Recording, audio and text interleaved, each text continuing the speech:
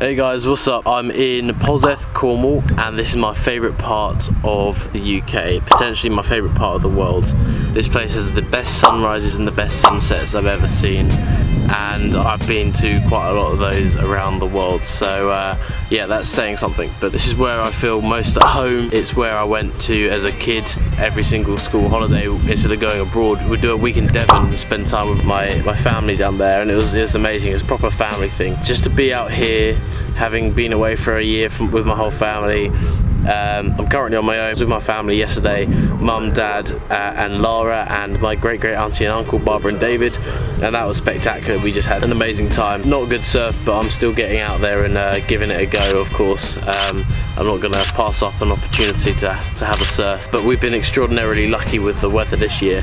It's like close to, is nearing the 30-degree mark, and it's just completely clear blue skies. Wow. A few clouds in sight, but that's fine. Yeah, it's my favourite part of the country for obvious reasons, so I decided to do a bit of a vlog about it. Unfortunately, my drone screwed up again, chopped off a bit of my finger. You can hover it and catch it on the belly and turn it upside down and it turns off, but it didn't turn off. It carried on going, and it cut my legs up and cut my finger. Didn't cut it off, but cut a significant chunk out of it, so that's been very painful, but it's slowly recovering. That's pretty good. I got some photos and one video, I believe, so yeah, I'll chuck it in and see how it is in the video, but it's going to be mainly time lapses with the Canon, but I'm not afraid to do that, of course. I love the time lapse, as you all know. It would have been nice to do a hyperlapse, but still. I'm up on the hill on top of in the parking lot, because I've just had to check out of my campsite overlooking the whole of Polzeath beach, and it's beautiful. Just you can't get enough of this place. Decided to stay another night and enjoy it and do some more surfing. So I had an amazing surf last night, 3 hours, had a sunset surf. It was spectacular. This video is going to be mainly about the stuff that you can do in Polzeath. Having said I'm going to do a bunch of time lapses, I'm not going to be doing just that. I might as well make this into sort of like a tour guide thing, because a lot of you will be questioning what is there to do in the West Country of the UK, and they're all sort of in the same sort of category: hikes and wildlife and surfing and beach and all that sort of stuff. Just outdoorsy, really. There's like you don't really go to museums or that sort of stuff, but you can do all the classic going and grabbing a proper scone. I say proper scone because I had an improper scone in New Zealand and served it with whipped cream, which Melina would know I was utterly distraught by that. But no, this place definitely has the best cream teas around, and also it's in the name, the Cornish pasties. I was dying for a Cornish pasty when I got here, so instead of an ice cream I had a Cornish pasty on the first day. So yeah, you need to check out the Cornish pasties, the cream tea shops, and definitely the Cornish ice cream, because I believe it's definitely the best around. There's a lot of walks you can do in Polzeath. You can walk to Damer Bay. It's about a 40-minute walk along the coastal walk. Then there's a bunch of other walks on the other side, so that Damer Bay, you walk that way, and it's about 40 minutes. But then there's another walk that you can do on the other headland, which is what I'm looking at right now. That bit over there, pretty sweet walk. There's a hidden bay, the hidden bay over there, that you can only get to at high tide, or you could do the coastal walk and get there at any time of day. So yeah, beach, surf, coastal walks, cream teas, Cornish ice cream, Cornish pasties, the best of the best. And yeah, when you've got weather like this, you can't go wrong with anything. So yeah, enjoy yourselves. It ain't hard to tell.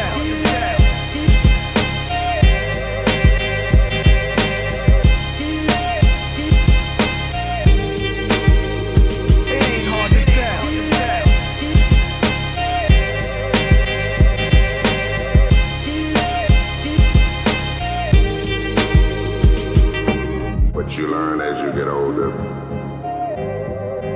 you must become a man one day. Put away childish things. It ain't hard to tell.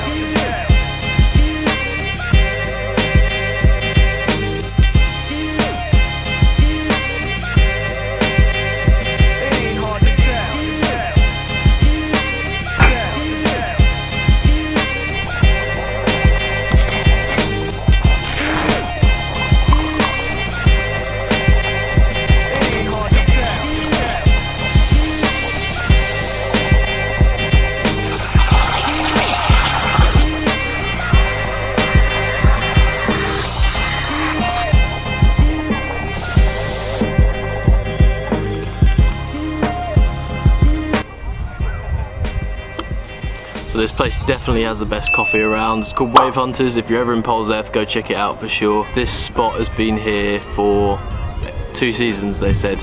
Yeah, they got pretty sweet staff, so yeah. Go check it out, best coffee in Polzeath.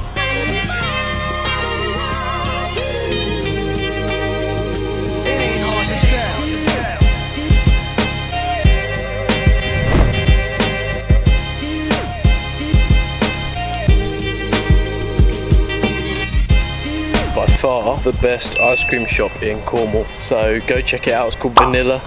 I'll leave their link in the description down below. Just the best flavours ever. Got Jaffa cake right now.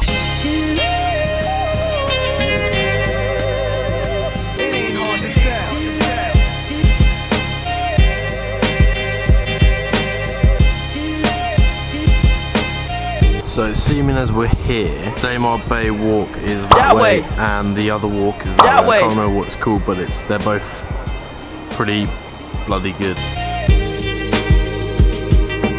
What you learn as you get older,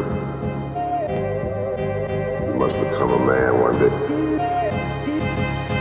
Put away childish things. It ain't hard to tell.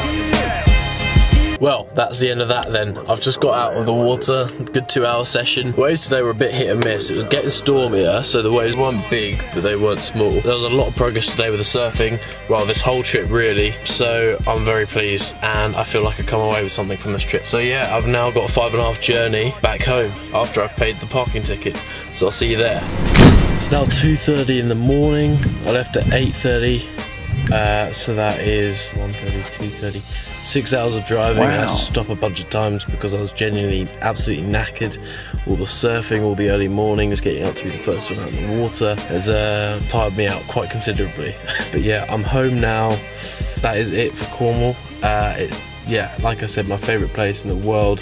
I also forgot to mention that the surfing, my last session of surfing, it was so good, particularly because I managed to do my first ever backhanded cutback. I was well chuffed with that, which is weird because I've been really focusing on my forehanded bottom and uppercuts, and I managed to do a backhanded cutback. Anyway, that's it, so I'll see you guys later.